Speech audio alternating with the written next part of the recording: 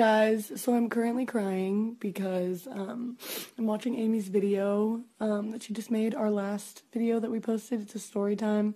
It's about her Turner syndrome, and she talks about how she almost died from it. In the whole video, she's so nice and beautiful and bubbly and just being herself. And it makes me happy and it makes me sad because I want her to be okay. And she is okay, but like, it's still sad because she wasn't. And I'm just emotional, obviously, because it's my sister and she almost died and I remember it. And just thinking about what she went through, I can't even imagine that. But she's so brave for talking about this. And so yeah, if you want to be emo like me, watch the video. It's linked below. It's a really good video.